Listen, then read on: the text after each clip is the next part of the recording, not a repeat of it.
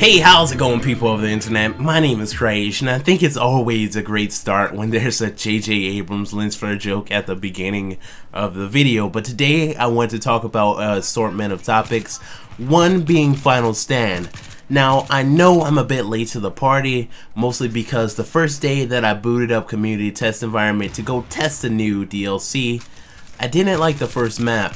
And I believe the reason I didn't like the map was my expectations were a bit too high, maybe out of realism. DICE did deliver what they said they were going to deliver, but personally I felt since this was the last DLC for Battlefield 4 and Hardline is coming out real soon, they'll kind of give a special little effort into this DLC and make it really special and memorable for all the players, because no one wants to remember Battlefield 4 as the buggiest Battlefield ever. It's a really sad story of this game and pretty much how it has went down so far.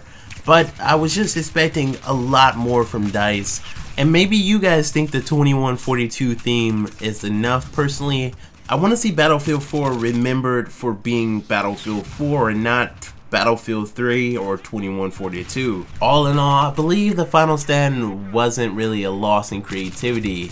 I feel that it was the first DLC to finally distinguish itself from the base game. Now, a lot of you guys did ask me, how does Final Stand fit into the storyline?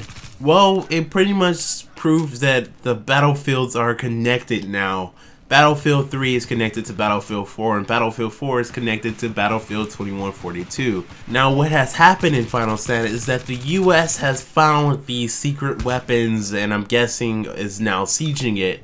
Now, you can see that Russia mostly has all the special technology on their side, so I believe Russia was developing these weapons and the US has now proper intel. Now, I'm not sure if 2142 is just like a 100-year war. Most likely the war of 2020 ends and then a new one starts up. That would explain how all the technology in Final Stand was modernized. Because just like the original tank was made out of collaboration of Britain and France in World War I, then of course copied and adopted by many other countries, the hover tank was just made by Russia. And if Russia had won this 2020 war, which I believe they did not, the world would have been conquered by Russia. But that is just my theory, and if you guys have a theory of your own, make sure to leave it in the comment section below.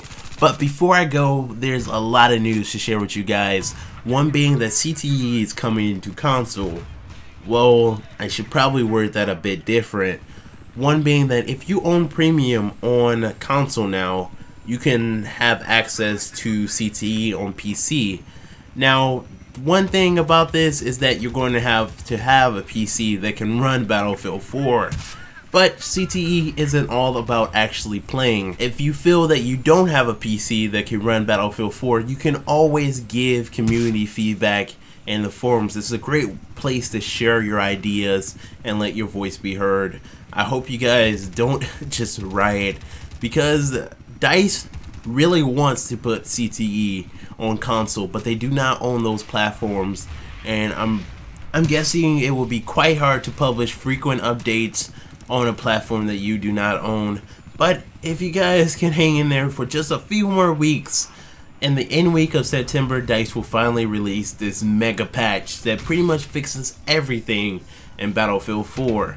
Now, currently DICE is working on the team play initiative, and that won't be worked into this patch, but I'm pretty sure along with a lot of other fixes is going to be worked into the next one. So stay strong, Battlefielders. Battlefield 4 is finally going to be fixed after 11 months, and we can all go home and eat our cereal. Anyway guys, thanks for stopping by. The next Armored 3 Breaking Point episode is going to be up next week, so I hope you guys are enjoying the series. If you haven't had a chance to check it out, I would say it's well worth it, and I would recommend it. I hope to improve the series more to you guys liking. You guys seem to really like it, and I hope you enjoy the series the more it escalates. Anyway guys, I'm going to get out of here. I'll see you guys later. Stay cried up.